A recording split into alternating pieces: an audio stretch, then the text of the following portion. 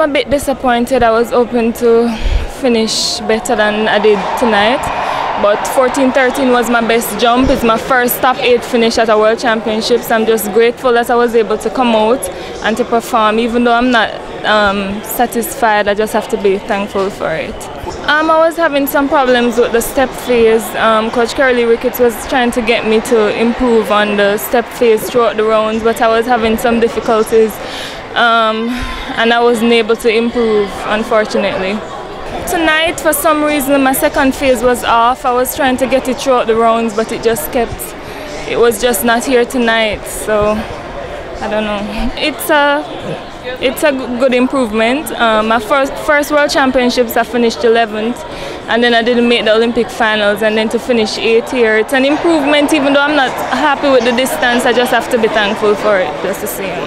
I just have to go back to the drawing board with Coach Shanieka Ricketts and Norman Peart and just figure out how we're going to move forward from here, how to get better results at the next championships.